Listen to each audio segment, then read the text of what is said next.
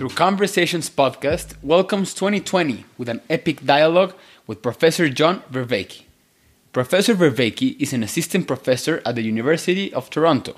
He currently teaches courses in the psychology department on thinking and reasoning. He also teaches courses in the cognitive science program. Professor Vervaeke has published articles on relevance realization, general intelligence, mindfulness, flow, metaphor, and wisdom.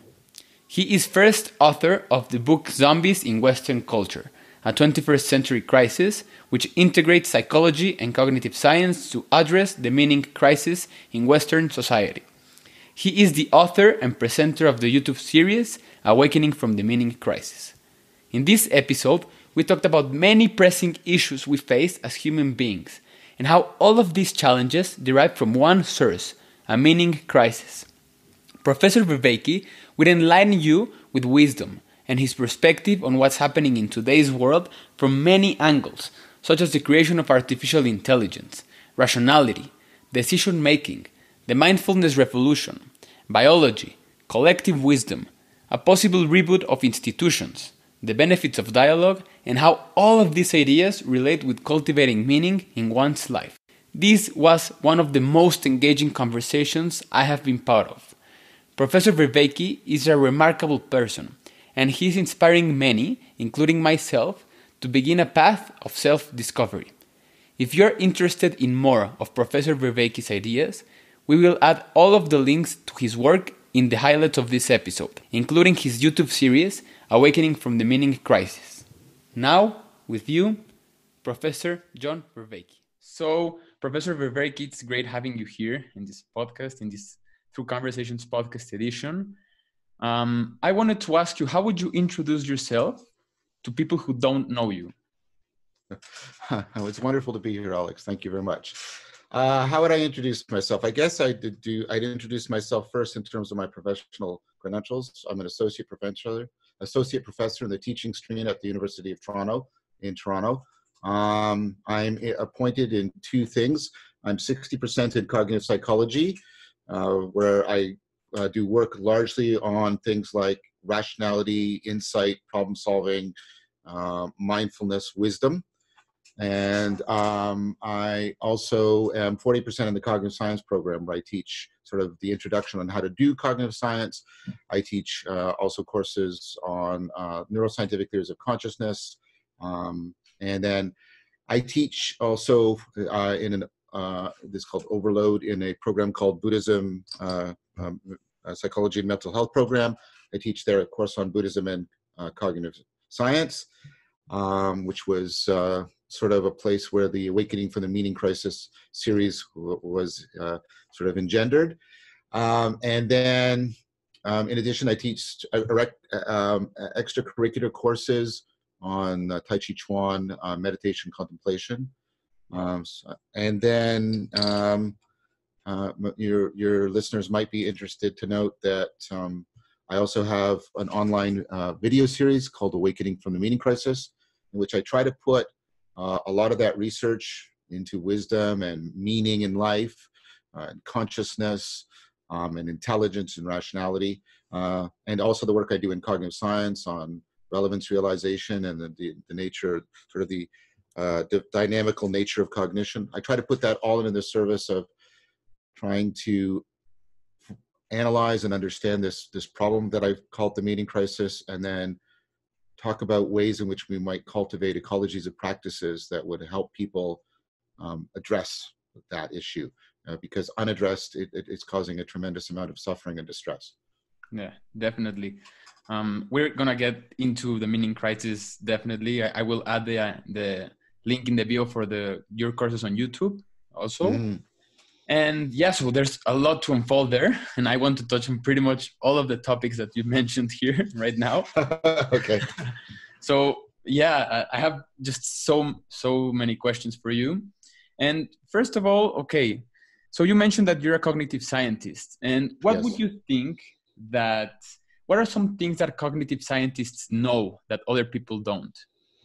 Oh, well, that's a good question, because it's one of the first lectures I do when I do my course what's called Cog 250, Introduction to Cognitive Sciences, asked that question. I don't quite do it in terms of what do we know. It's what do we do in terms of what are we trying to learn about. But I guess it's pretty much the same question. So so the basic idea goes like this. I have a TEDx talk that on my YouTube channel that goes into this at more length if people want to explore that. But just the gist of it is this idea.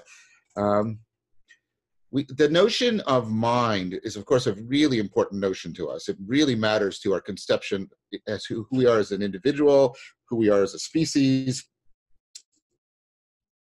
of the human mind.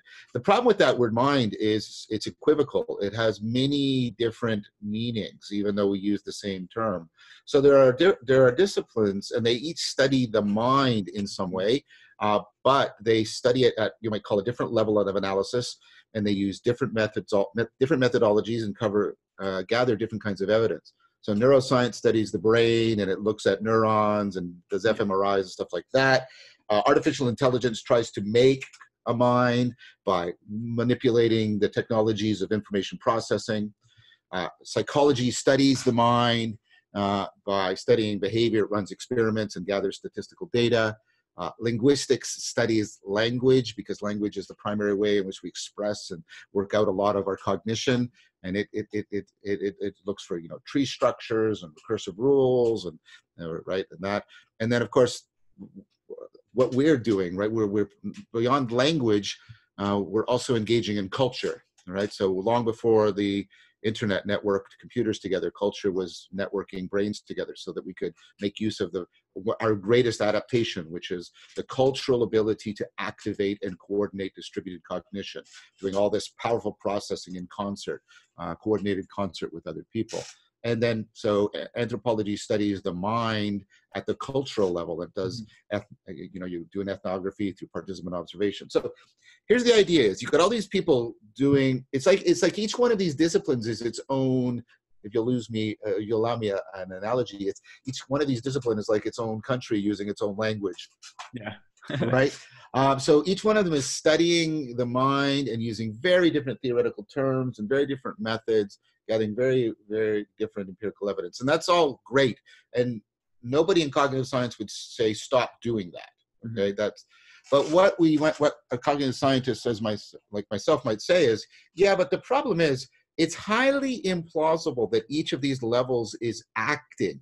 Right? Each one of these levels, the brain level, the information processing level, the behavioral level, and so on, each one of these levels is acting independently of all the others. They are probably all causally interacting and causally constraining each other. So the brain level is affecting the information processing, which is affecting the behavior. The behavior is probably affecting the brain level, the information processing, etc.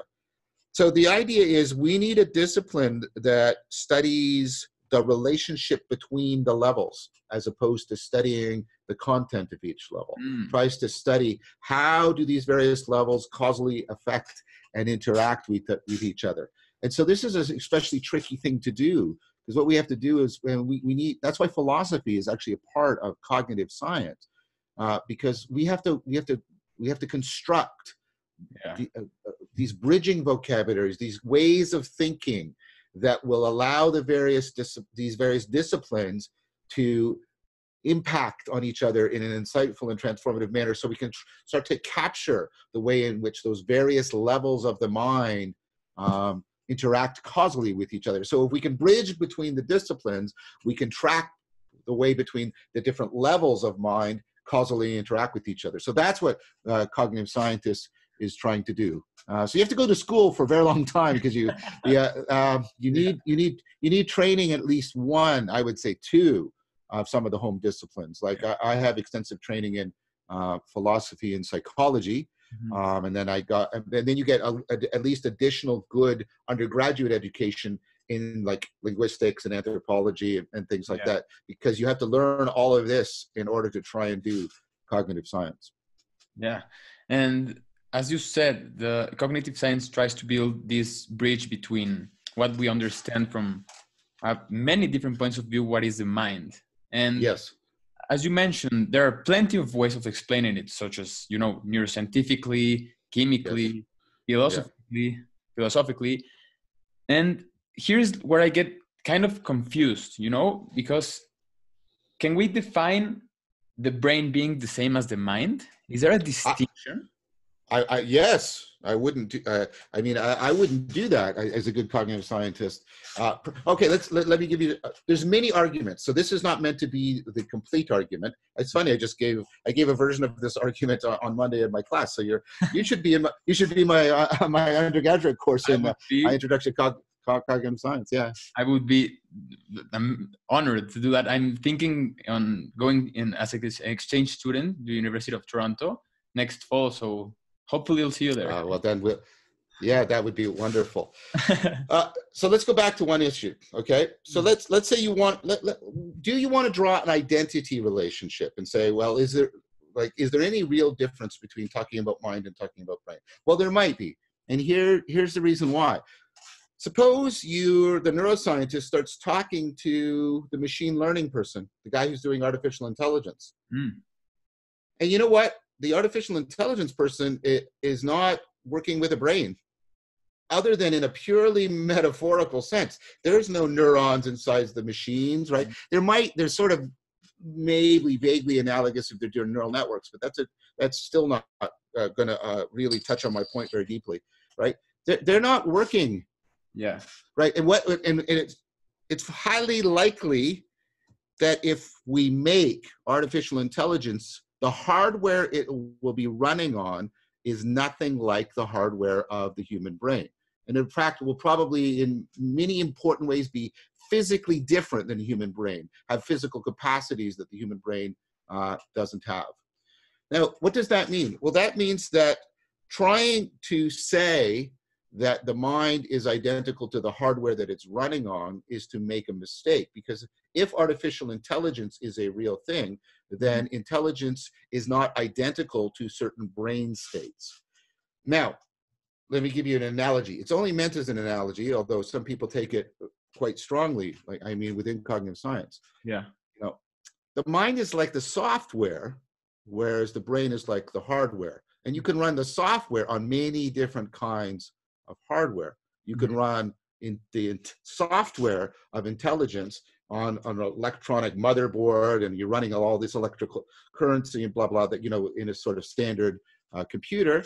Or you can run intelligence on this organic mush that happens to be inside my skull, right? That was put together over, several generations of speciations through evolution. So very, very different hardware can potentially support very, very similar software.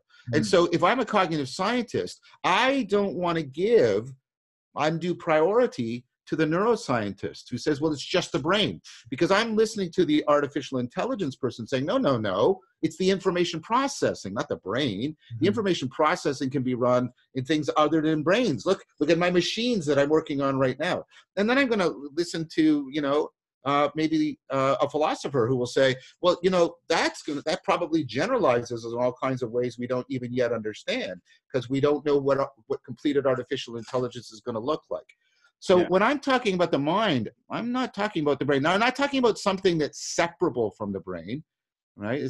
Every instance of mind is going to be an instance of a physical thing. Any more than you can find software that's separable from hardware. Like, even though the software can run on many different hardwares, the software can't float free, right? Whenever you're pointing at software, you're pointing at something running in a physical system.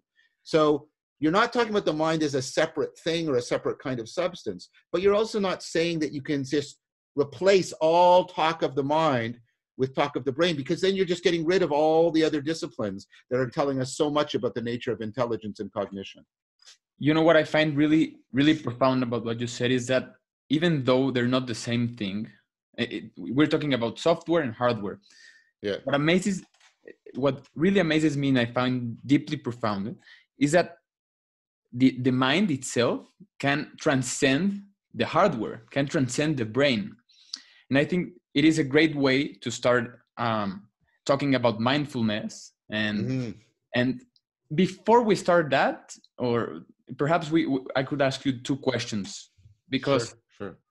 You also touched about artificial intelligence, and I think the civil discourse and the public discourse everywhere has regarded artificial intelligence as superior to human beings, right? So Not yet. We're nowhere near that place. exactly.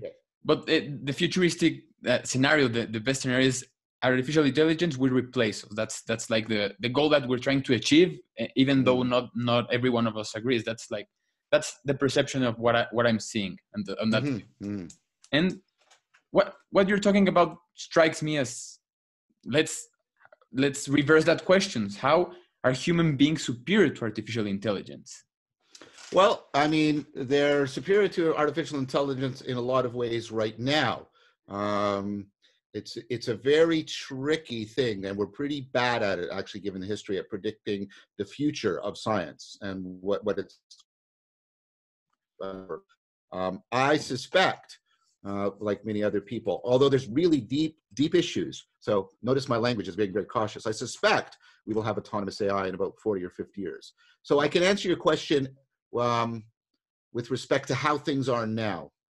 And there are many significant ways in which human beings still greatly exceed artificial intelligence. In fact, many people are now creating a new category called artificial general intelligence, in which they're trying to make artificial intelligence that will in someday hopefully be comparable or perhaps surpass human intelligence. But in what ways right now is human intelligence significantly superior?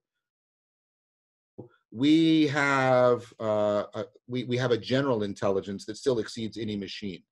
Now, there's been some recent success on this, but what do I mean by that is you're a great problem solver in multiple domains. You can learn how to swim. You can learn about ancient Greece. You could learn how to play tennis. You can learn how to carry on a conversation. Right. So in many different domains, you can come to a very high level of competence. Our artificial intelligence, and that's why people are pursuing artificial general intelligence, is in general much more what's called siloed. Like you get a machine that's very good at this very limited domain, and in that here's an example everybody knows. We have machines now that can be human beings in chess, even the best chess players. Now Go too, right? Go, exactly. That's what I'm going to say. Yeah. But right, and I'm going to qualify this in just a second. But broadly speaking, that's where those machines, that's where their competent ends. If you try to get them to learn something outside until very recently outside of chess, they couldn't do it. So although they had artificial intelligence, they didn't have artificial general intelligence the way you do. Okay. Now there's been some very recent, and and so we have to be very cautious about it because there's lots of criticisms but there's been some very recent success where they've got some of the most advanced AI to be able to play multiple games and learn how to play multiple different kinds of games at the same time. So you don't get it doesn't, and that's a very powerful thing, because it means that the learning algorithms that the machine is using are much more generalizable. It's starting to be not just the algorithms you need how to play chess well, right? It's the learning algorithms that allow you to learn how to do different things well. Now, that's important, and so what I'm going to say next is not meant to be dismissive. That shows that we're starting to move in the direction of artificial general intelligence. However, nevertheless, these games are still in quite a limited domain. They're well defined. They have clear feedback rules, right? Long-term planning, right, is not necessarily a key issue. And there's no way to think that those set of machines, for example, will learn how to tell a joke or anything like that. So, right, it's still a long ways away. So you still greatly exceed the machine in how you have artificial general intelligence, and that's very powerful. You also have a capacity for insight, for reformulating problems that you've misformulated, and we're very far away from understanding how we could implement that in artificially intelligent machines. Really important, and this is something I do some of my work on. It's very dangerous. So I'm not only pointing to a lack in these machines, I'm pointing to a danger in that lack, that we're working very hard to give these machines intelligence without working very hard to give them rationality. See, intelligence is what you use to solve your problems, but rationality is what you use to address the self-deception that arises in your attempts to solve your problems. And those aren't the same thing. Human beings are beset by all kinds, and for very deep reasons, biases and patterns of self-deceptive cognition. And what I've made an argument for, I can't reproduce the whole argument for, but here's the gist of it. The very processes that make us so adaptively intelligent are the very same processes that drive us into self-deception. Mm. And what that means is, and what seems to be happening as we're moving towards artificial general intelligence, is we're making these machines much more like us. A lot of the features, the cognition is highly recursive, highly self-modeling, it's highly self-organizing. There's multiple machines that work according to different principles in kind of an opponent fashion. There's also a talk on this if people are interested. The point I'm making is, as we make these machines more adaptively intelligent like us, we are also making it much more likely that they are going to be as self-deceptive as we are. Yeah. And so, because the relationship between intelligence and rationality is a very weak one. Your measures of your general intelligence are only very weakly predictive of how rational you are. So simply making a machine highly intelligent is not sufficient to making it highly rational. So one way in which you really exceed these machines, and it's dangerous that we're not paying too much attention to this, not only do you have more general intelligence, not only do you have more insightful processing, you're capable of much greater degrees of rationality than these machines. And that's a very, very important thing. And the fact that we're not paying attention very much to those, we're paying a lot of attention to the first one, trying to make these machines generally intelligent, but we're not paying very much attention to how to make them more insightful and how to make them rational. These are ways in which you greatly exceed them right now. And if we don't start paying attention to those ways, I think it's dangerous for the kinds of machines we're making. I definitely agree. And one of the things that could include this rationality is the having the notion of morality, what it's good and what's bad, no? Yes. There is an example that comes into my mind. I don't remember exactly where I read it, but imagine if I ask an artificial intelligence machine, how would it prevent that you receive spam email? And for me, if you ask me or if I ask you, you would say, okay, so let's block the people who are sending you spam. And I read that artificial intelligence could say, no, wait, there's an even better way to solving this. You know what? Let's kill humanity. Yeah, there's versions of this. It's called the paperclip problem. You might design artificial intelligence dedicated to making paperclips, and it keeps sort of improving its performance until it sort of consumes all of the world's resources. So this is a deep issue. It is, yeah. Because right now, and this has to do with some what I would consider cutting edge work in cognitive science. Right now, these machines are processing information in a way that's not actually relevant to their own existence. See, the difference between you and these machines, this is another crucial difference, actually. You are to use Varela's term, and work done on this by Evan Thompson, you're an autopoietic thing. You are a self-organizing system that is constantly making itself. I mean, there's a sense, and I'm trying to play on the word here. Like lots of things literally matter to you, right? You're constantly building yourself out of your food, for example, or you're at least building your mind out of the information that you're getting. So you're constantly making yourself, and you are self-organized to seek out the conditions that will promote your existence. So like a tornado is self-organizing, but it doesn't seek out the things that will make it persist. But living things do. Because of that, things are actually relevant to you. They literally matter to you. Listen to the language, or they're literally important to you. You have to import them into you, right? So because of that, you actually have needs for yourself, right? A computer doesn't have any needs for itself. These machines don't have any needs for themselves. They do things for us, but they're not, there is no deep way in which they are organized, right? They're not machines that are making themselves. They're not inherently developmental the way you and I are inherently developmental. And because of that, because of that sort of, if you'll allow me, that ontological structure, because they're not autopoietic, nothing can actually be relevant or matter to them for their sake. Wow. Now, I would argue, it's an argument, not everybody would agree with me, but I think a lot of people would, that morality requires beings that have real needs. I only should care about you precisely because you are the kind of thing that has needs, that your existence matters to you and is valuable to you in a way in which my existence matters to me and is valuable to me. And only because of that can a moral relation exist between us.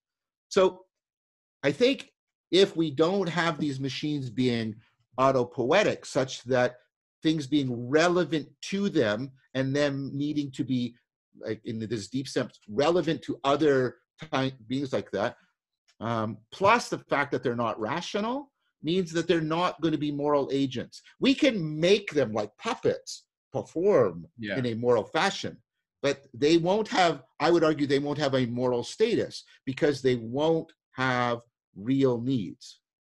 Wow. And maybe I'll go out on a limb here by asking you this, but I think it's a good question to think about. And one of the things that makes us, makes me want to have something, or I need things, as you say, and things matter to me, are the narratives in which I live by, Yes, and sure. and the meaning that those give me to me in my daily routine and my daily activities. So would it be possible, let's say that artificial intelligence acknowledges or understands meta-narratives, understands fiction stories, understands, I'm going to say, even characters in a novel. And would you think that, I don't know if it's possible that they can understand that, but would you think that if they have these narratives and they have to defend something just for the sake of the argument, would you think they would improve in this area? I would say, I think you're making a good point about the role of narrative towards our sense of self. I would then go back though and say, a sense of self and a sense of agency do not make sense unless the thing is an autopoietic thing. I'm making sort of a strong argument here that I think artificial intelligence is ultimately dependent on artificial life, where the thing is not a machine in a standard sense. It's much more like an organism. I mean, I don't think this is in principle impossible for us, and I think people's attitude towards artificial intelligence would change if you could make a good case. Well, the thing is also alive in some real sense. It's not just intelligent.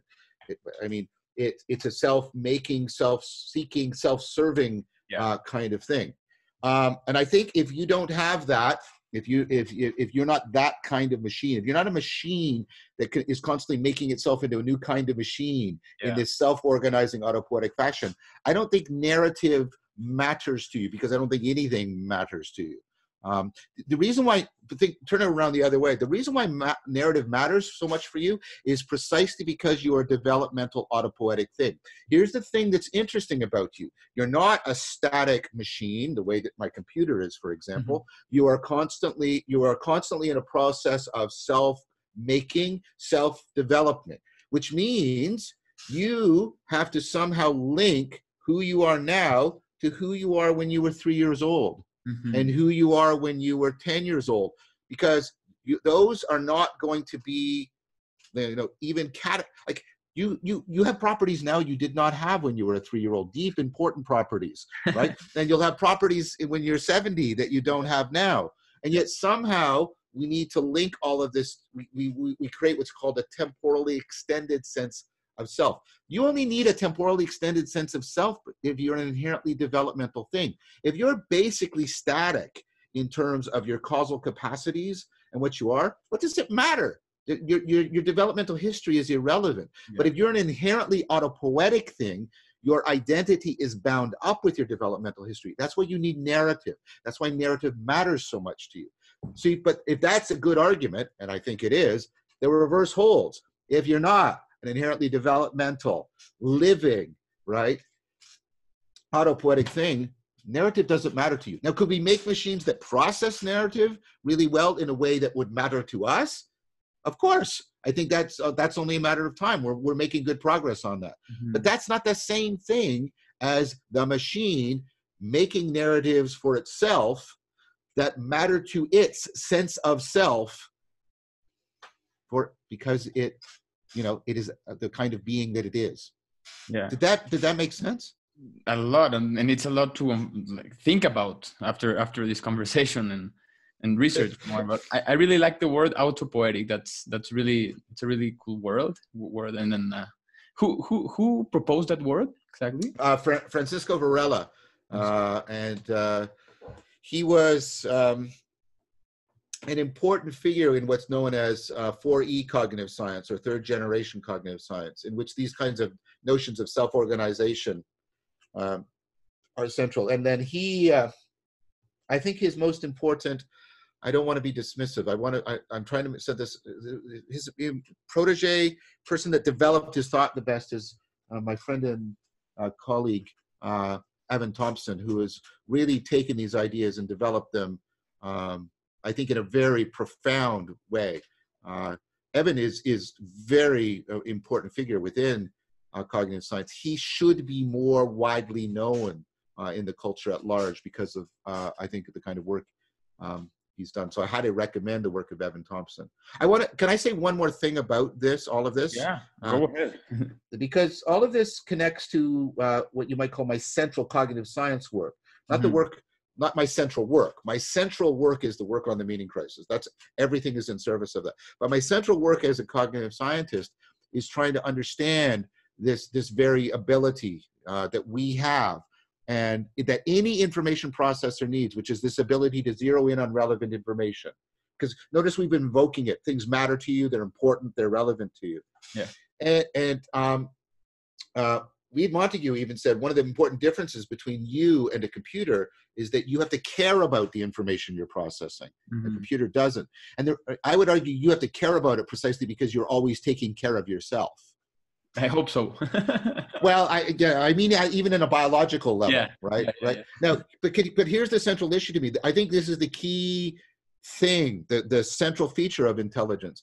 Because if you pay attention to how we think about, not how we use these words in common sense, but if we would use these words in a technically precise and accurate way, the amount of information available to me right now is overwhelming. It's combinatorially explosive.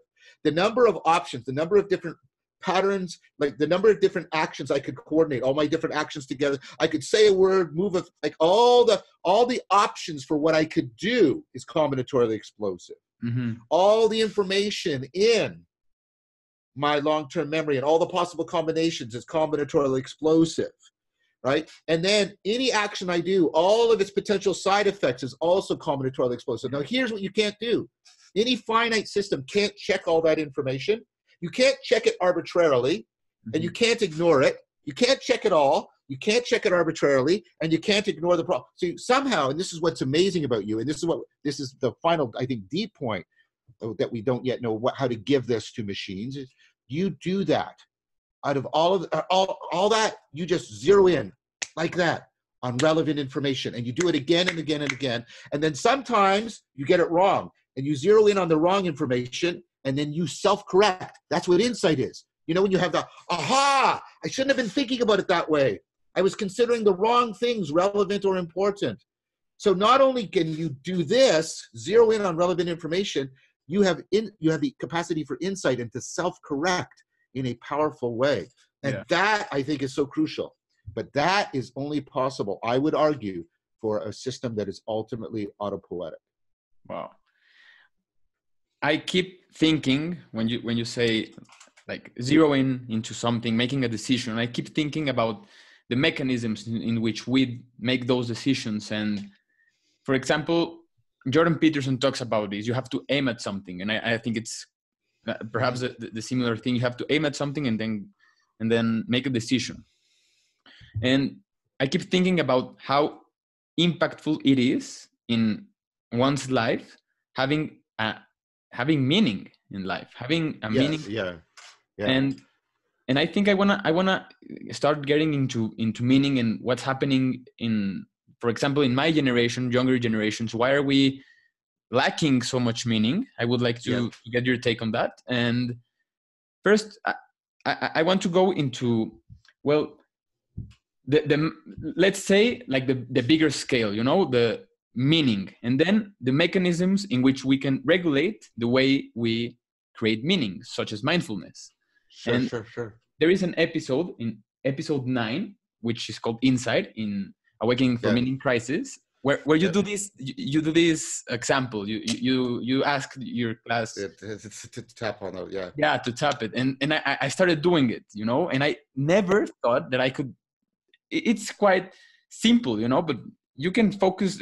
If people, if listeners here want to do this, go check the episode 9 on Awakening from the Meaning Crisis. I will add the link in the bio. But the thing is that while I'm tapping on this bottle, you say that I can focus on the pen, I can focus on the bottle, and I can focus on my hand and the way I'm touching it. So that's I want to get into those things: the big scale meaning, and the mechanism. The mechanisms within attention itself. Is that fair enough a representation? Definitely. Well, so let's talk about this. So, I mean, I'm doing a lot of great work with Jinsun Kim and Thalia Francidis and Philip Riswick on this. So I want everybody to know that there's work I'm doing with them on that. And then all the work I'm doing on the meaning crisis, there's just tons of work I'm doing with Christopher Massapietro and Leo Ferraro and Anderson Todd. I just wanted to take a moment and say there's lots of people that are having a huge impact. I'm doing work with John Logan on the nature of interest. I'll be talking as if I'm just talking about my own work, but I want everybody to understand I'm trying my best now to share credit, and that there's a lot of people that are contributing. I have contributed. I mean, some of the important work I did, I owe a great deal of gratitude and appreciation to Tim Lillicrap and Blake Richards. So I just wanted to take a moment to say that, because that is very important to me. So thank you for doing that. So let's go back to what I was talking about, because this is sort of a way that I can use this to go sort of zoom out and zoom in. If you okay, this is this notion of relevance realization. Because here's the thing. I would argue, this is what I argue in this series, that when we're talking about meaning, we're using it metaphorically. We're saying something analogous to the way words have meaning. There's something about them that organizes information in a certain way that connects to us so that our cognition understands and connects us to the world so we can do things. And so if we move beyond the metaphor, I would say that I think that ultimately what we're talking about when we're talking about meaning in the sense of, what makes a life meaningful to us, or what makes our behavior ultimately meaningful, is exactly this feature of relevance realization. So when I hold up this object, right, you categorize it as a glass, right? You categorize it as a glass, or that your object there, it's a bottle. Now, just doing that, think about all of what I just said had to happen. Out of all the stuff you could be paying attention to, you're paying attention to this, right? Mm-hmm. Now, you know how many properties that actually possesses? It possesses an indefinite number of properties, and you actually could come up with a lot of them if you wanted to, right? Mm-hmm. But you only zero in on some of them, mm-hmm. right? The ones that make it a bottle. It's actually, not a particularly bad weapon for choking somebody out, but you probably didn't think of that property right now. Yes? No. Okay. So out of all of the properties, right, that you could think about it, you've got this set that you've zeroed in on as relevant, and they're the ones that are matter to you because they're the ones that make it graspable and useful to you. And so it takes on this particular meaning for you. And so it's meaningful to you insofar as your relevance realization machinery, and I keep using this metaphor, has fitted you to it. Like out of all of the information, out of all the possibilities, out of all of the interactions, out of all of your memories, you're doing this, and it's meaningful to you as a glass. Do you see that? Yeah. Does that make sense? So, and notice how all of that is happening, right, at a level that's below your introspective awareness. You're not aware of doing any of that. On the right? unconscious, no? Yes, exactly. So now let's think about it that way. So what is relevance realization doing? It's sort of fitting you to the world.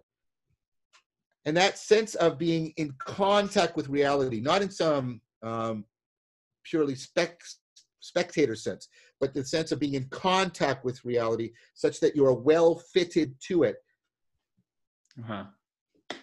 I think insofar as that's happening with respect to your physical environment, your own body, your social environment, other people, I think that's the core of what we're talking about when we talk about trying to make our lives more meaningful. We are trying to figure out how to enhance the sense of connectedness to ourselves, connectedness to each other, connectedness to the world.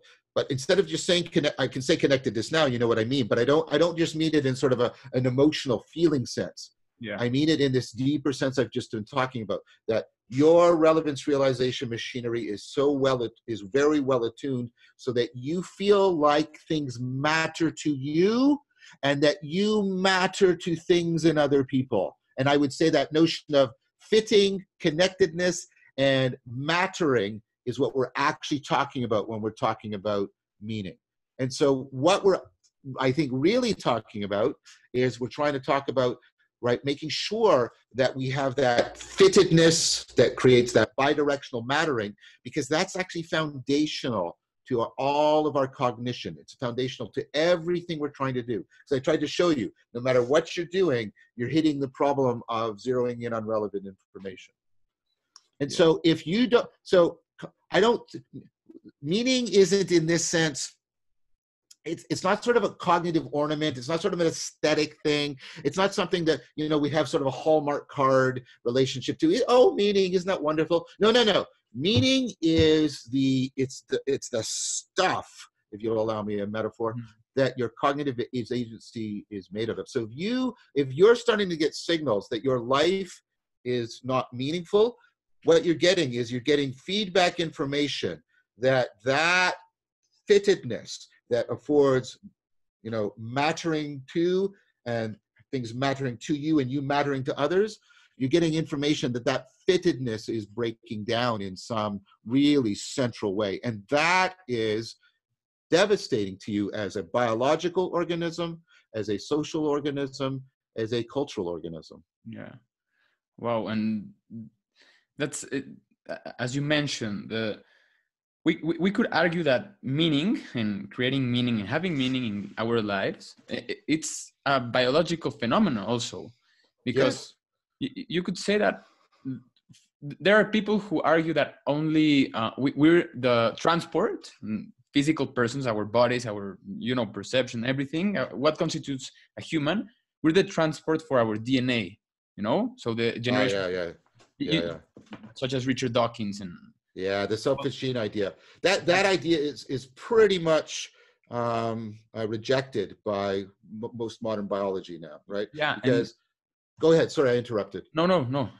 So what I was trying to get in is that it's pretty amazing. Let's for just a moment try to accept. Let's say that right now we're constituted by only our selfish genes, passing information. Okay. And in a biological sense, it is quite strong that meaning and having a narrative and having a purpose in life helps our biology and our evolution and our right.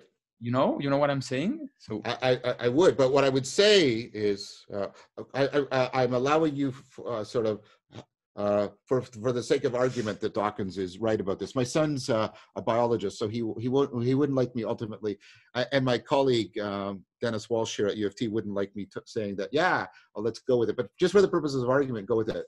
I would say that the reason why meaning does that is precisely the reason that I said. That the meaning machinery is ultimately the machinery that makes you an agent, that makes you the kind of thing that is capable of solving problems to achieve goals on a reliable and systematic basis. And I think that requires meaning making, sense making. So if I just wanted to ask if I'm getting it straight, it's for you, it's the other way around. Meaning making favors our DNA propagation. Would that be? Yeah, very much so. I mean, so there's probably, I think there's been selective pressure for us to become intelligent and ultimately rational agents. I think that I think you make a very good, clear case for that. But as Matt Rossano argues, that very process of making us more intelligent, rational agents, and by rational I don't mean like symbolic logic manipulator. The primary feature of rationality is their ability, like I said earlier, I would argue that. And so what Matt Rossano argues in his really excellent book, Supernatural Selection, is the very processes that are making us more intelligent and more rational and more culturally competent are processes that are also making us highly sensitive to very sophisticated abilities in meaning making that we ultimately start to experience as religious. So if you take a look at the Upper Paleolithic transition, when we start to do things like that are really, we make representational art, we have long distance projectile weapons, we have significant trade networks.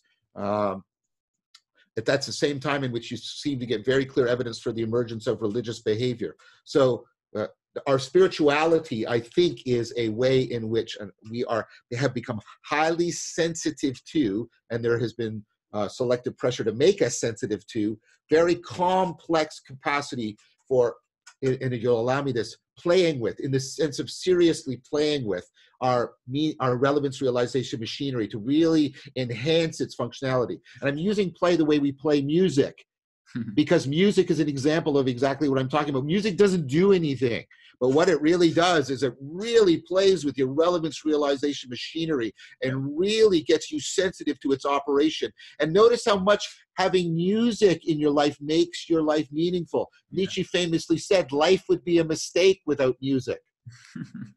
Wow. And well, I'm trying to grasp everything that you're saying, and everything that you're saying is mind-blowing. So I'm trying to... Sorry. No, it's even better.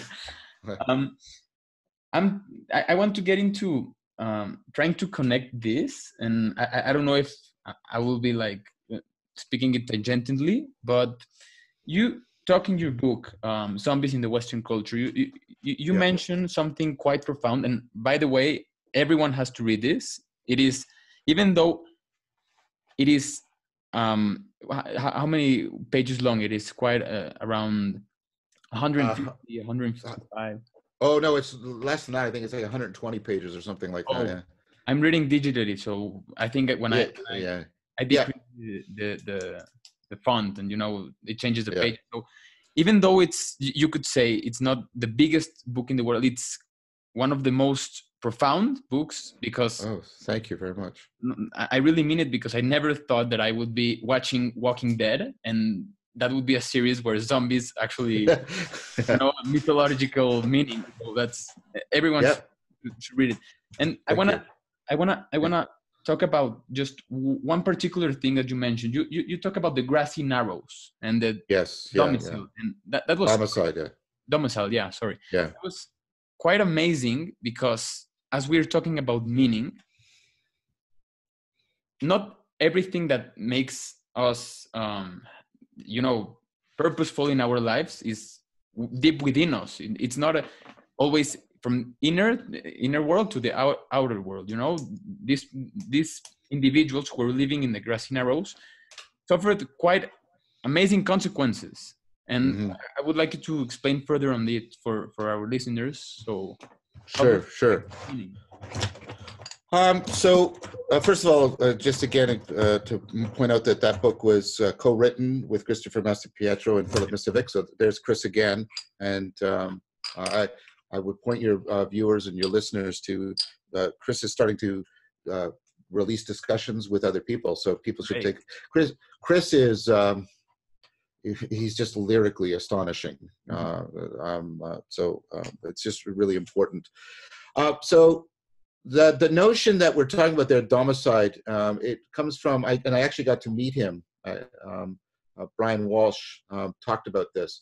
Now, I don't want to ignore the fact, because we do talk about this in the book, that there's also issues around the water is poisoned there. Yeah. But we're not talking about like this is the only cause of the distress in the community. I want that made really clear. Brian's point is, no, it's that the way the culture tries to respond to this crisis, this health crisis, is really, it's really demonstrative, because it was bound up with a change in housing and other things. So the point that what's going on with the notion of domicide is that there's a significant difference between having a house and having a home. That a house is a place, right, that it's a physical thing. A home is a place, well, just use our language, in which many things symbolically matter to you, and you matter to many things. You're not just taking up space and avoiding the elements. Your story is there, your identity is there, the things that symbolize who and what you are, what matters to you, and how you matter to others. So something being a home really indicates those three things I've talked about. When you're at home, you feel well connected to yourself, well connected to the world, and well connected to other people in some fashion, the people that are in your home with you, right? And so when you destroy home, which sometimes it means you physically destroy the dwelling, or like what happened at the Grassy Narrows, you give people actually better physical dwellings, but you destroy the cultural practices by which that was made into a home for people. That's domicide, destroying the home. When you destroy home, when you destroy people's capacity to feel at home, let's put it that way. When people can no longer feel that they're at home, then they start to suffer, right? A meaning crisis. They start to suffer very, very deeply, because that sense of connectedness to themselves, to the world, to each other is really frayed. You know this because there's things you can experience that give you a taste of what domicide is like. If you travel to a country that has a different culture, if you've never been there before, you'll experience culture shock. You won't feel at home there. You'll be able to perceive physical objects. You'll be able to perceive, perhaps even talk to other human beings, but you'll feel really like, right, because you're not at home. Now that eventually settles because you can acculturate. But imagine, in fact, instead of that cultural shock settling away, it got worse and worse and worse and worse. Or another one, and this is how we punish people sometimes: solitary confinement. Prisons, yeah. Yeah, and you have a dwelling, you're in a building, but you're not connected to yourself. You're not connected because your identity is being taken from you.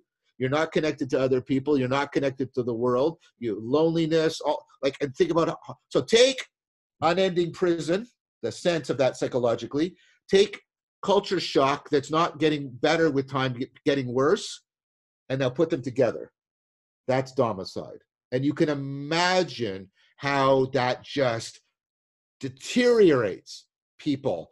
It just their whole sense of self and agency gets gnawed away at to the core, such that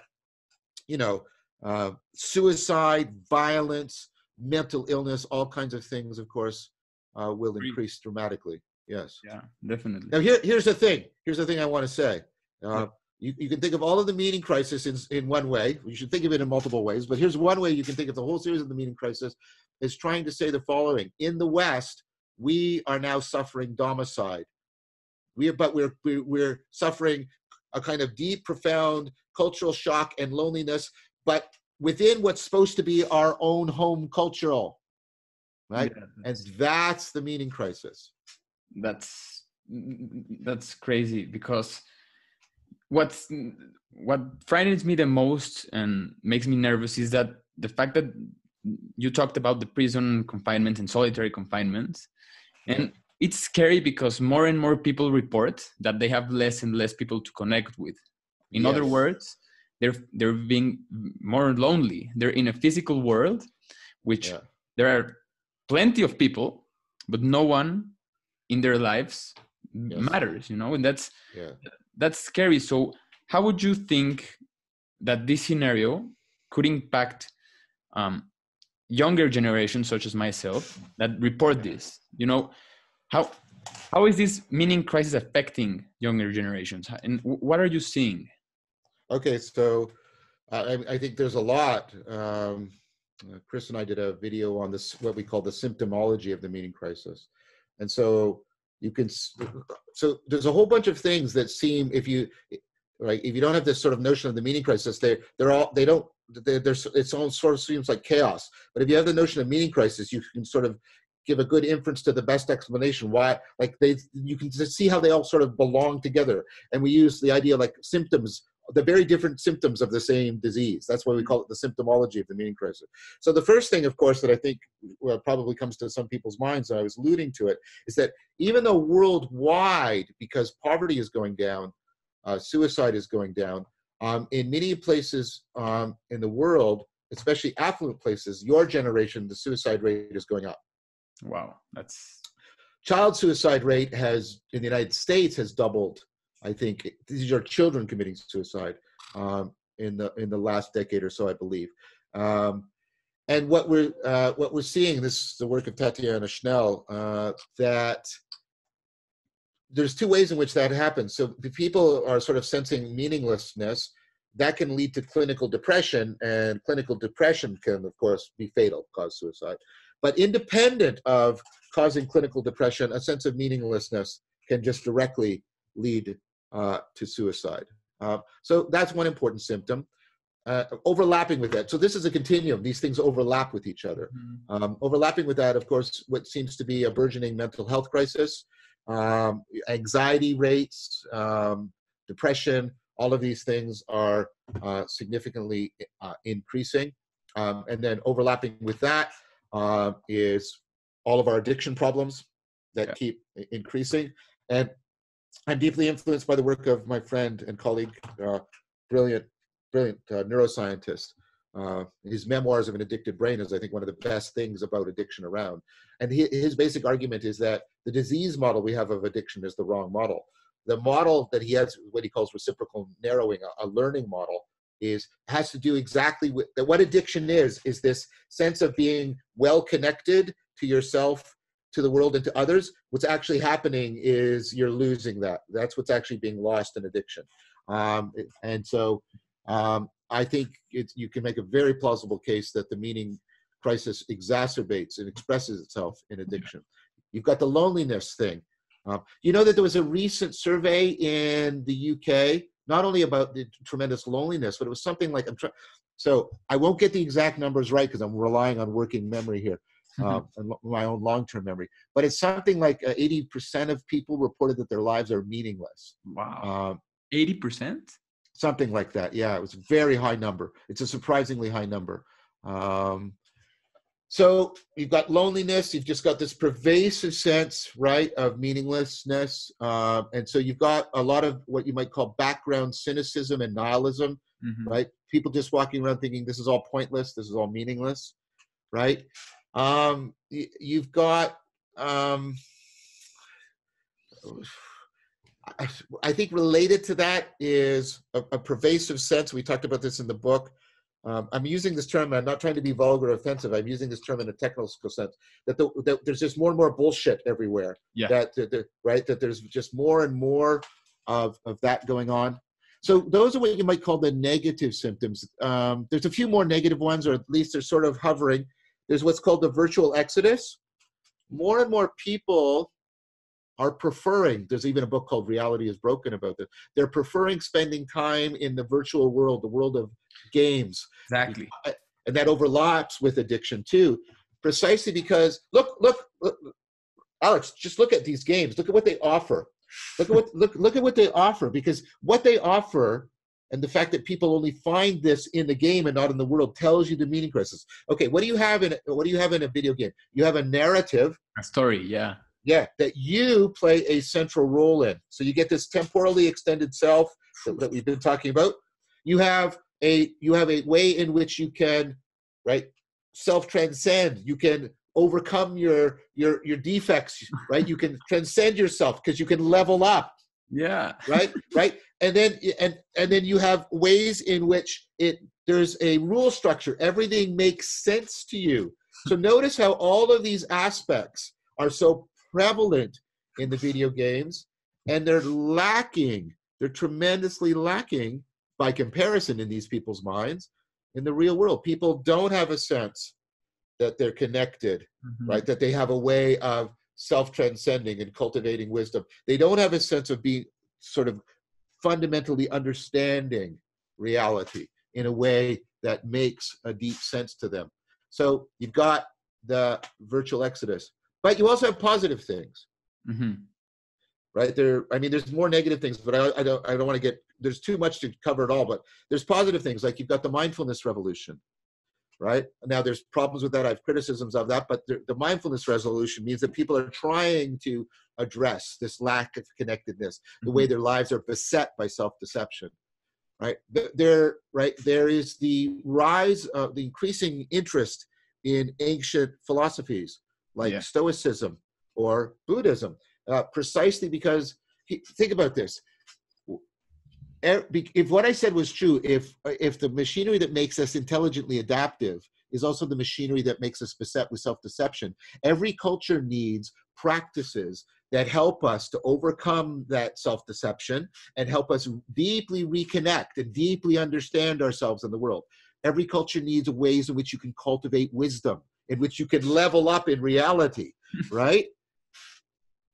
That's why there's the interest in these wisdom traditions, Stoicism and Buddhism, because there's a wisdom famine. We have tons of information and we have tons of science, and those are good things, by the way, I'm not saying that.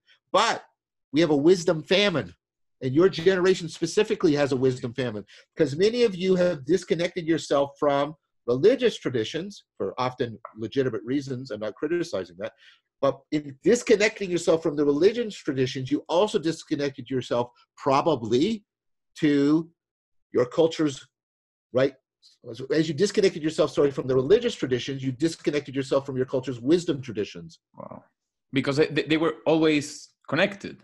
Yes, very much. Think about the one of the etymological roots of the word religio means to bind, to connect. Wow, I didn't know that.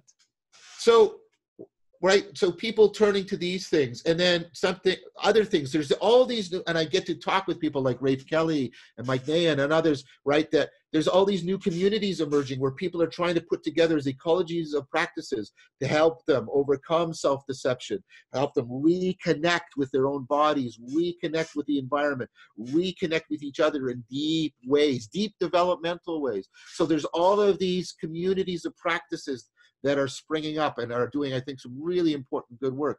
There's all these new movements to try and cut through the discourse and really connect us. I think of the wonderful work that Guy Senstock has done with inventing circling and other practices of authentic relating and authentic discourse. Some of the work that I'm doing with Peter Lindbergh on this and other people. There's just, right, and then also you can see that there is a cultural sense that there is something like a meaning crisis. You have platforms like Rebel Wisdom, right? You have the amazing work being done by Jordan Hall and Jamie Wheel and Daniel Schmachtenberger. All those, I mean, there's differences there, but I think one of the things they share is this analysis that we're, sense making and meaning making, right, need to go through we're at some sort of pivotal point in our culture. So I think that's a deeply positive symptom. So what I'm showing you is the way you can make sense of all of that stuff, all of the negative and all the positive, is by saying what's happening is the culture is going through a deep kind of profound meaning crisis. We are starving for wisdom, we are starving for connection, and we don't understand where we should turn to alleviate that, and we don't know how to deal with it when it bites into our lives and we suffer anxiety or depression or addiction or loneliness. Wow. That's a lot to cover. I'm thinking in, just because your intervention right now was in this chronological order. So with cynicism, which you talk deeply in your book. Yeah. My question would be, how can we not be cynics in an ever increasing bullshitter world? That's a great. I think that's a great question. And let's talk. Well, let's be very clear how I'm using the term first, because then I can give a more precise answer. So it's ultimately deeply inspired by Harry Frankfurt's seminal essay on bullshit, in which he made a very clear distinction between lying and bullshitting. Yeah. The liar manipulates you because of the way you care about the truth. Right? Tells you something to try to make you believe it's true, because if you care about it as true, you will act in a certain way. The bullshitter doesn't care, that gets you to be indifferent as to whether or not it's true, right? That's not how they're trying to motivate you. And so one of the things I sort of drew out from that, I think it was implicit in his work, and I tried to explicate it and develop it.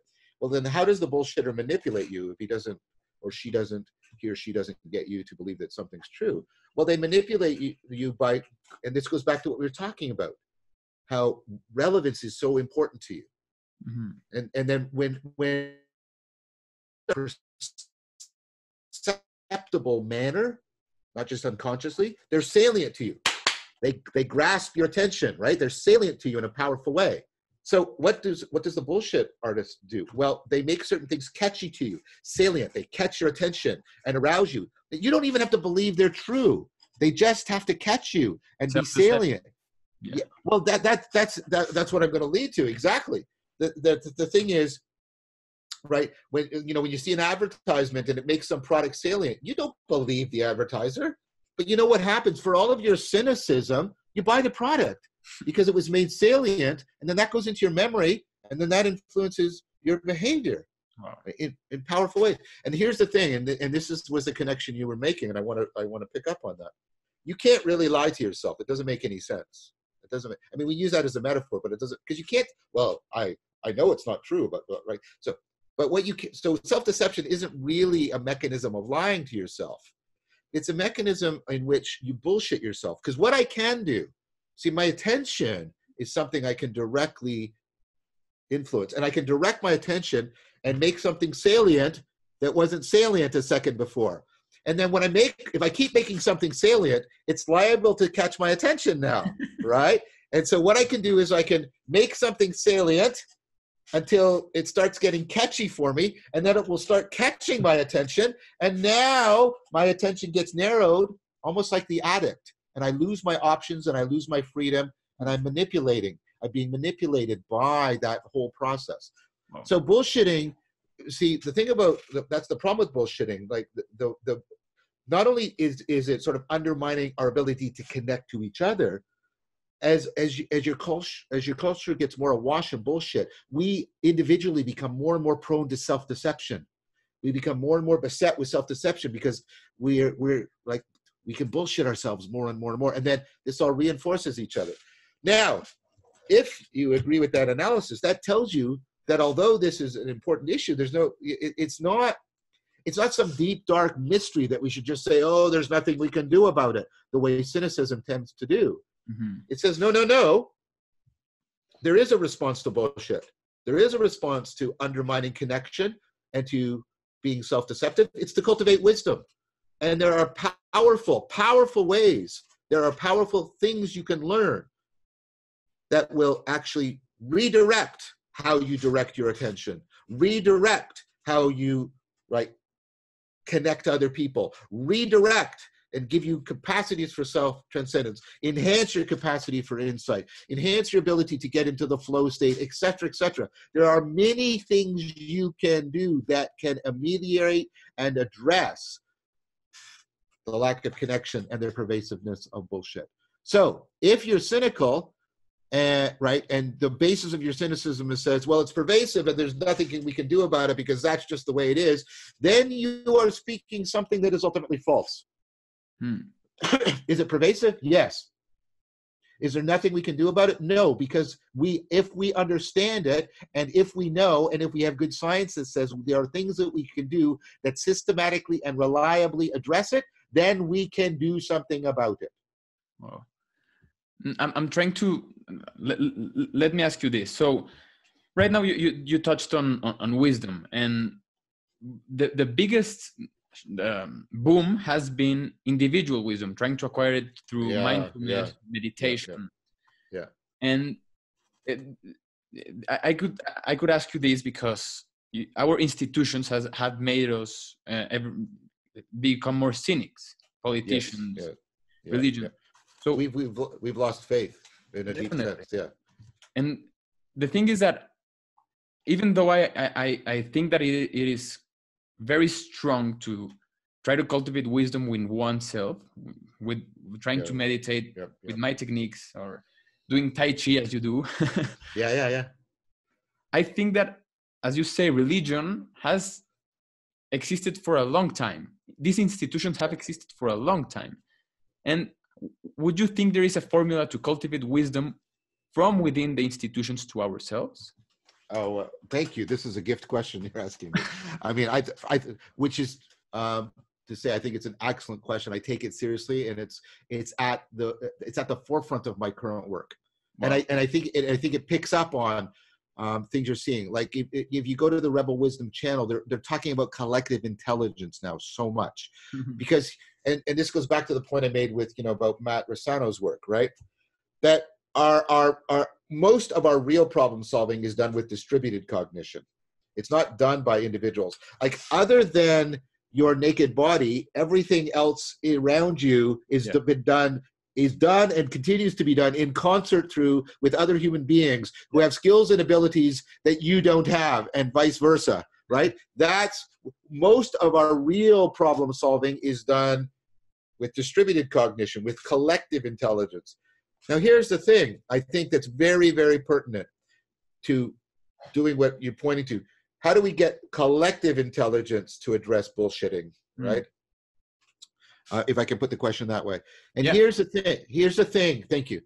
Here's the thing I want to say, and this goes to work Chris Mastapietro and I are doing right now, and right, it's something we've just written on, work I'm doing with Greg Henrique on this, work Peter Lindbergh and I are doing all this work, and the discussions I'm having with Chris and Guy Senstock and Jordan Hall, they're all on this. That's what I mean, how this is like the cutting edge of what I'm trying to do. So let me just speak by an analogy first, and then I'll try and flesh it out a bit. Remember how I said your individual intelligence is only weakly predictive of your individual rationality? Remember, and we've got the work of Keith Stanovich and others giving us tremendous evidence for that. So what do you need to do as an individual? You need to use your intelligence, right, to become aware of how your problem solving can make you self-deceptive, and then learn ways of intervening on that so you overcome self-deception, right? So just like we need to bootstrap individual intelligence into rationality, we need to bootstrap collective intelligence into collective rationality. And then here's the next thing, right? You don't want to just be sort of rational in sort of one kind of knowing. You want to be rational in, the propositional knowing, your skill knowing, your existential knowing. And I think when you're using your rationality to integrate all of your rationalities together, that's how you start to become wiser. And so we need to bootstrap collective intelligence into collective rationality, and then collective rationality into collective wisdom. So how do we do that? Yes. Right? How do we do that? Well, I don't have a complete answer. I think the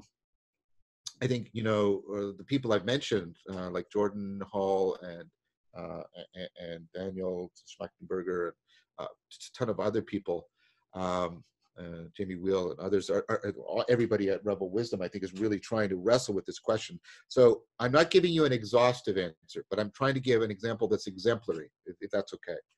So the work I'm doing with Chris and with Guy and with Jordan, especially with the stuff I've most recently written with Chris, is this idea So there was a practice in the ancient world that was designed to do that. It was designed to integrate the cultivation of individual wisdom with the cultivation of collective wisdom.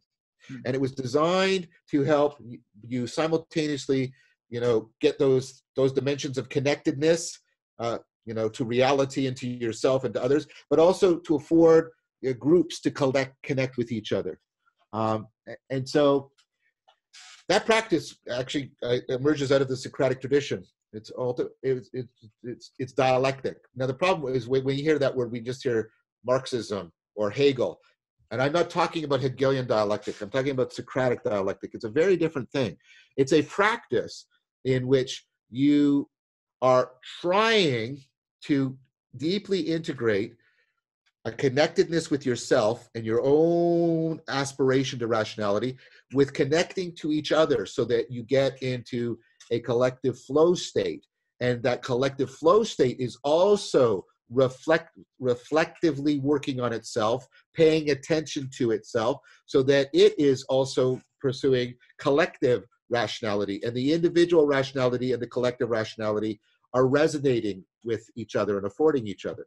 And you say, that all sounds so abstract, but it's not, because if you go into like a circling practice, one of these emerging practices that I mentioned the work of Guy Senstock and others, that's exactly what you do. You sit, and I'm privileged to belong to a circling practice. You sit and you're talking, but you're not talking the way, the way we talk a lot, right? What you're doing is you're trying to you're trying to make your language as non-bullshitty as possible, which is not the same thing as trying to make it like sort of scientifically accurate. You're trying to make it as non-bullshitty as possible. You're trying to be as deeply connected to yourself, and you're trying to do things that connect you to other people in such a way. Now, if we could take that circling practice and put into it sort of aspects of argumentation in the philosophical sense and discussion, so that it would go from just being a collective flow state of intelligence to starting to be collective rationality, such that we could look for the kinds of biases that affect the collective. So let me give you an analogy. You have it, I do too. We have individual biases called the confirmation bias. Because things are so relevant to us, I confirmed. Yeah. That's right. So we tend to only look for information that confirms our beliefs, right? We only find that salient. That's a way in which we can self-deceive. Now, there's also ways in which a collective can break down, become self-destructive. Like if there are ways in which people communicate that polarize a group, as opposed to creating dialectic. So, what are the things that polarize a group, and how can we steer right? How can we steer the circling so as it pursues argumentation, it avoids polarization, right? Sorry, I'm not going to go into great detail here, but do you see the analogy I'm trying to draw? There's things, you have your individual intelligence with your individual biases, and there's things you have to do to ameliorate that. Then there's collective intelligence with collective biases, and we need to ameliorate that. And then what we need to do is a practice that integrates those two together so they're mutually affording each other. That's what ancient dialectic was in the Platonic tradition. I'm not saying we can bring that back because we're not living in ancient Athens. But what I'm saying is, if we understand that practice very, very deeply, really, really get it, we can use that as a template for all these emerging practices, like circling, like the anti-debate, like insight dialogue, like empathy circling. There's all these practices. We'll use it as a template so that we could get these doing something like dialectic. And given the technology we now have, we have the capacity to make that a very, very powerful way to bootstrap collective intelligence into collective rationality, into collective wisdom, so that we have something that is a cultural counterbalance to the bullshitting and the institutional fatigue. Wow. Well, that sounds amazing, and hopefully we continue to work on that. Well, I'm going to. My next video series is going to be all about that. Oh, really? My next video series is called After Socrates: The Pursuit of Wisdom Through Authentic Relating, Authentic Discourse, Authentic Dialogue. It's going to be all about this. Just what I said, really understanding that ancient practice of dialectic, bringing it into dialogue with all these current practices, and try and see if we can point to a way of giving exactly what we were talking about. That's what the next video series is going to all be about. I can't wait for you to start it. So Thank you.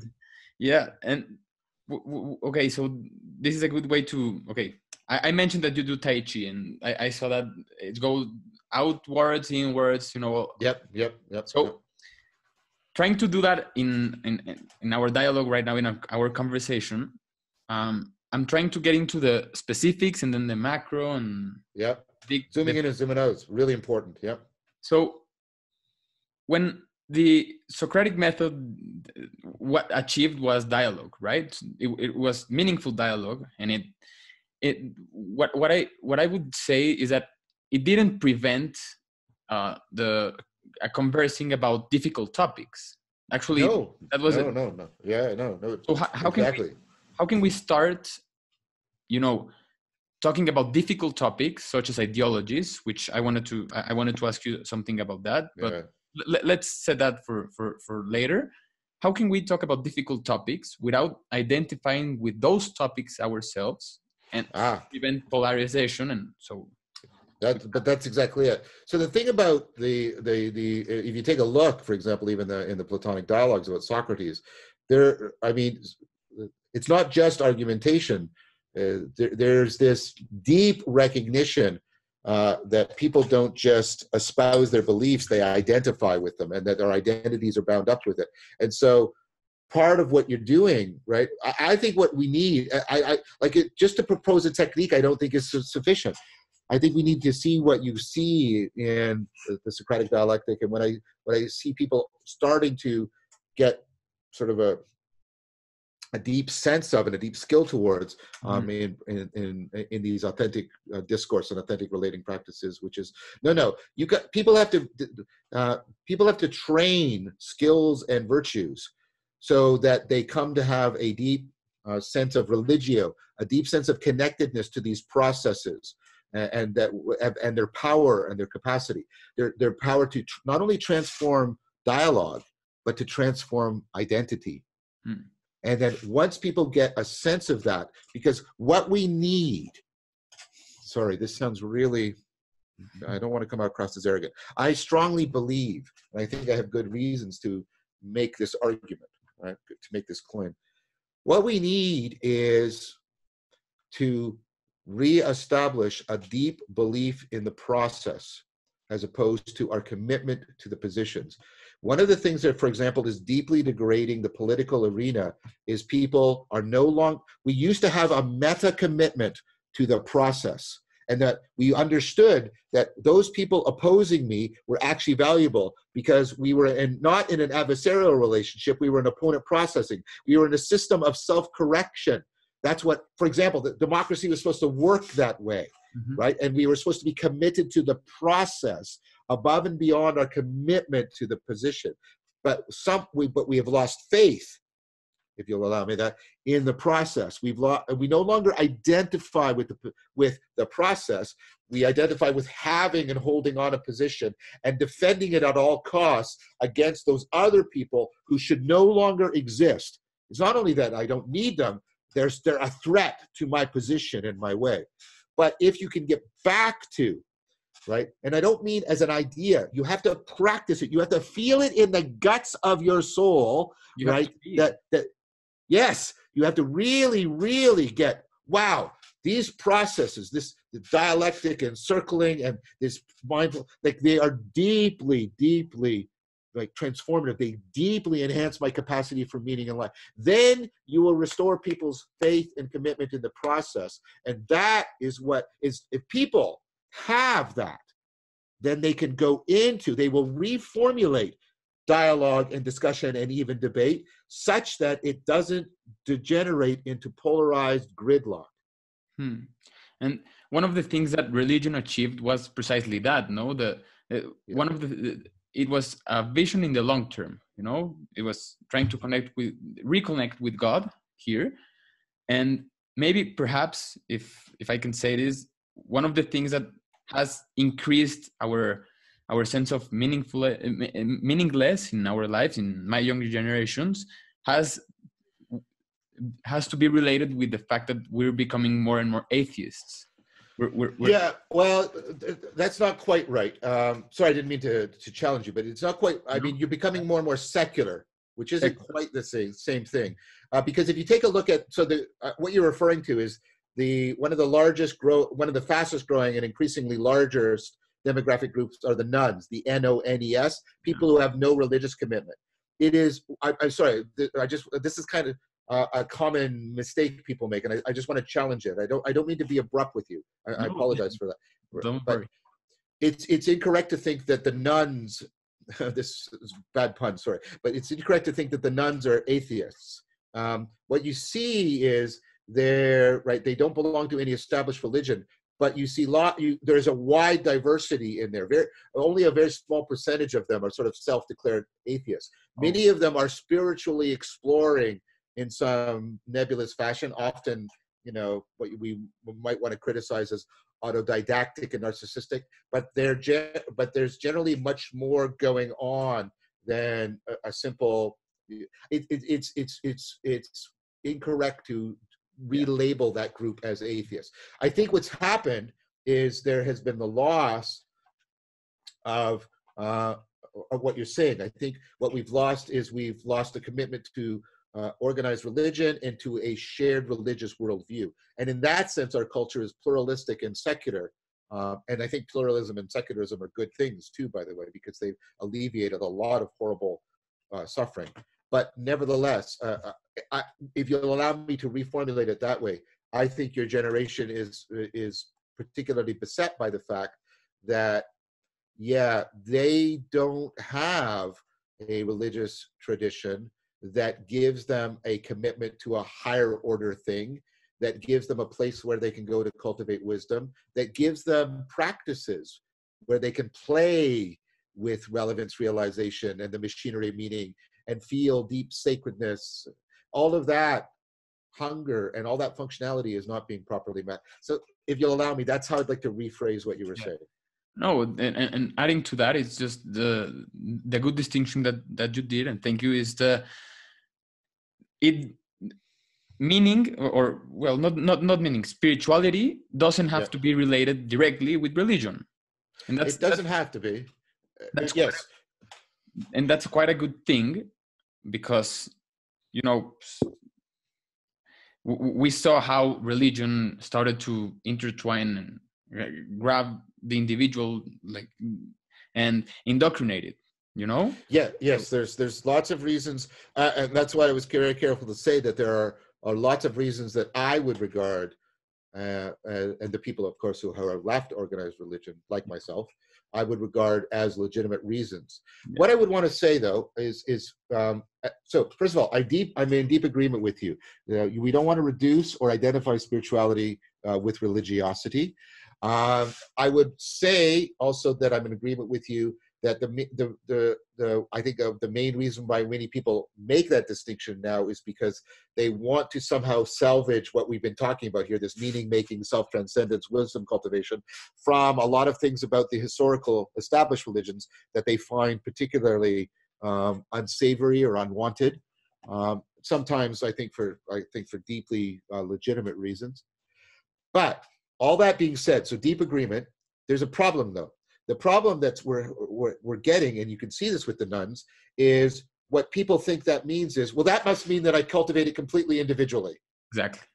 And then you get, okay, well, I get the religion of me that I cultivate for me, and then I'm completely autodidactic, and that I suffer all of the tremendous magnification of my self-deception and my bias that being autodidactic does. And I get this fragmented, right, largely uncritical, idiosyncratic, terrifically, terrifically prone to self-deception kind of spirituality. So that's the danger. So here's one of the problems I want to try and address, perhaps with the help of dialectic.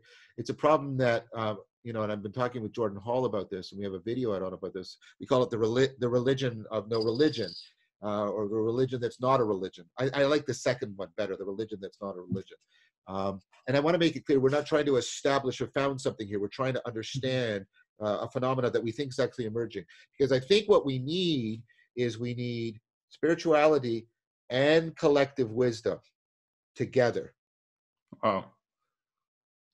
And the thing is, can we do that such that we have a lot of what religion did, a lot of the way in which religion enhanced religio, without falling prey to the many reasons why many people reject established religions? That's the religion that's not a religion project. And like I say, it's clear to us, Jordan Hall and I, that many communities, many groups are pursuing this, right?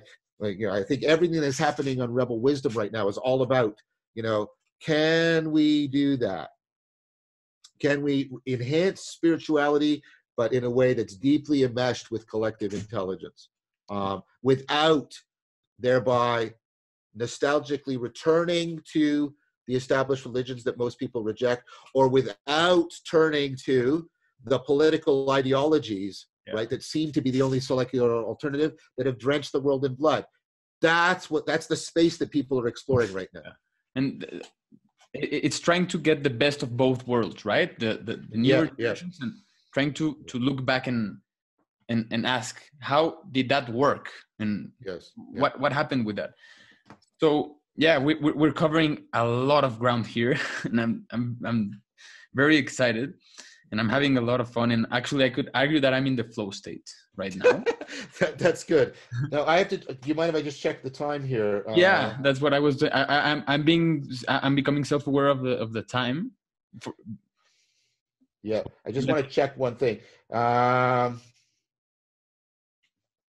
I can keep going. So I've just got an email saying that I had not gotten a confirmation about another interview, but they've now postponed. So I'm not under any. I mean, I can't go forever. I can't go super much longer. But I'm saying we don't have to cut it right now. Great, awesome. So I want to get like my perspective on what you're saying regarding the institutions, and perhaps you've heard about this before, and people who are young like me, and I'm not saying that you're old, don't take it that way. Well, I mean, I just had my 58th birthday not that long ago. Happy so birthday. thank you. So I'm not that young, but fair enough. Go ahead.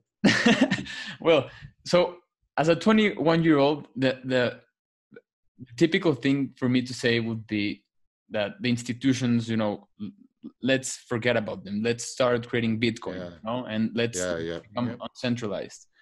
And for me, that's quite a shock, because I never remembered in my lifetime, or perhaps when I become, conscious about this issue, when we started to talk about politicians as corrupt people, when we started to talk about politicians as those who have the legitimate ability to just care about their own interests. That doesn't make sense for me. Politicians shouldn't be in any way associated with those negative traits. And I don't understand why. So I just wanted to say that I keep having faith in these institutions. We have to reshape them, because truly, as I said before, right now, they're being associated with negative traits. Really? I agree. What I'm having, there's faith in this conversation and in Rebel Wisdom, and the work that you're doing and your colleagues are doing, that younger people like me who don't want to get into, let's say, adopt an ideology, because that's a rather quick way to fix everything.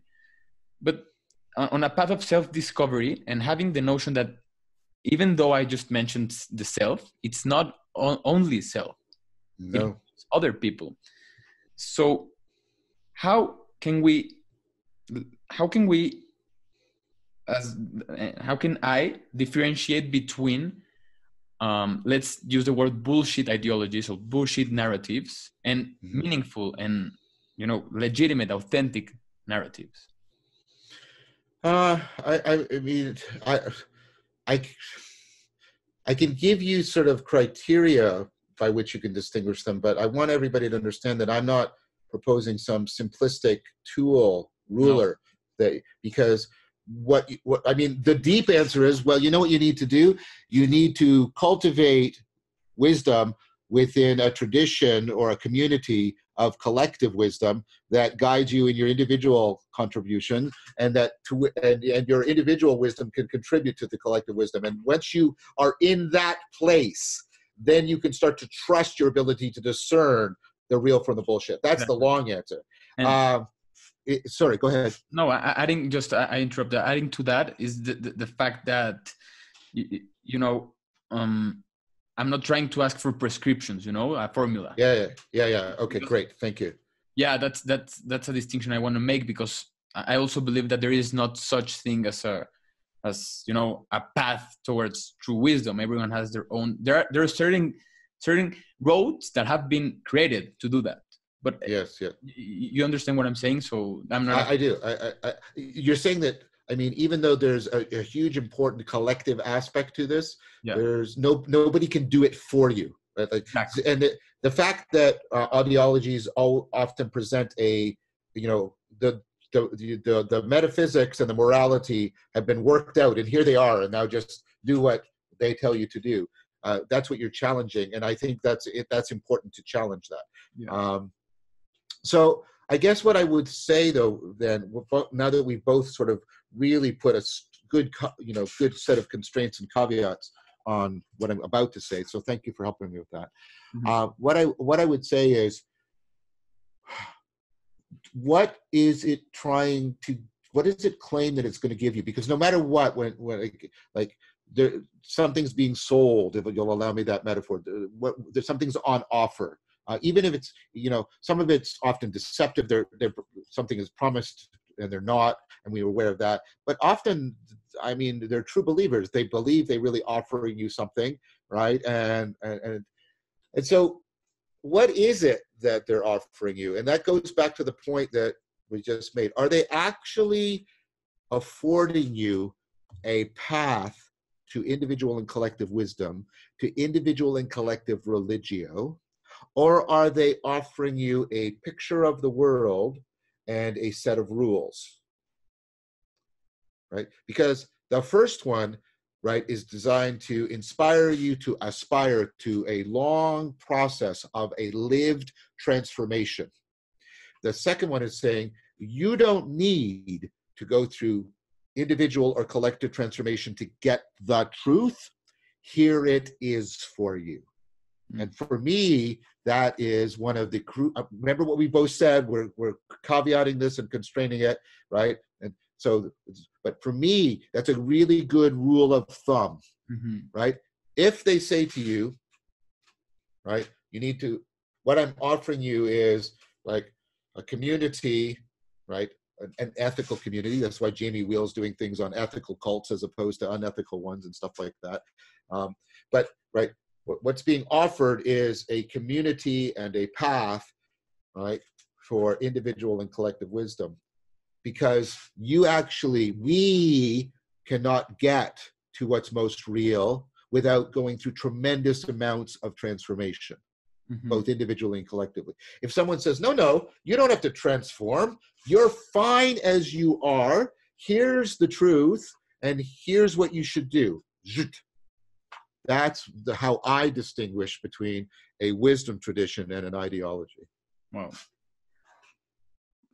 that's great, because what you're saying is ideologies, or self-deception and self-deceptive ideologies are the quick fix, and that's quite the problem here. There isn't a fix. There's just, as you say, I like the word that you touch it, there's transformations.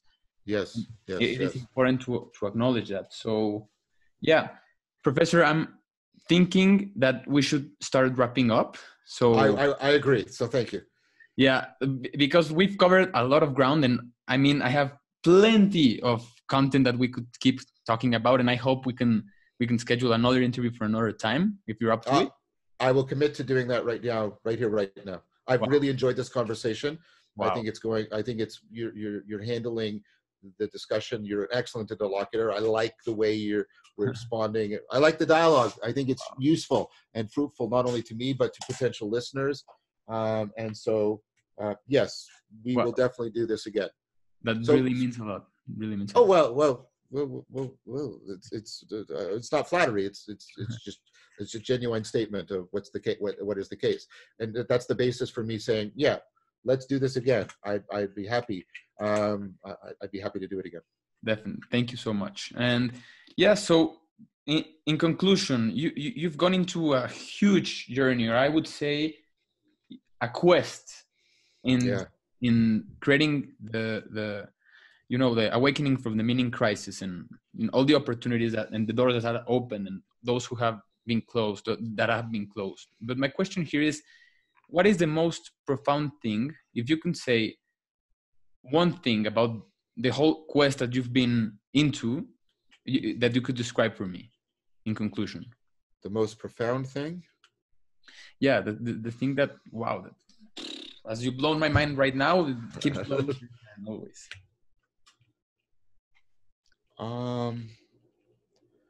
I don't know if I can put it as one thing. So give me a moment, please. That's a question that should only be answered after some considerable self-reflection, right? If I were to just answer off the top of my head, it would be misleading. And you know what? That's great, because not all questions need to be, it is also important that you said that you mentioned that, because we have to take time to answer questions also. Yeah, very much. I think the thing maybe that's so profound, the most profound thing for me is, and I've sort of touched on some of the words that will allow me maybe to say this, is the sacredness of meaning, understood as the connectedness to oneself, to what's really real, and to other people. That's what's most profound for me. Sacredness of meaning. I'm going to write that down right now. That's quite a quote. Professor, this has been great, and I wanted to let you know before we finish, all of the people who you've been mentioned and all of the books, I will add them on the bio. Everything is going to be on paper. Good, great. As you mentioned, it is very important. All of the things that we talked about, collective wisdom, individual wisdom. Yep. It is important to give credit, and thank you for pointing that out. And yeah, this has been, wow. I can't describe it right now, but wow. I really enjoyed this very, very thoroughly, Alex. Thank you very much. And we'll keep in touch. Okay. Take care. Okay. Take care. Bye-bye. Bye. If you find this conversation insightful, consider subscribing to the podcast at any podcast feed you use and share it with a friend. We truly appreciate your support.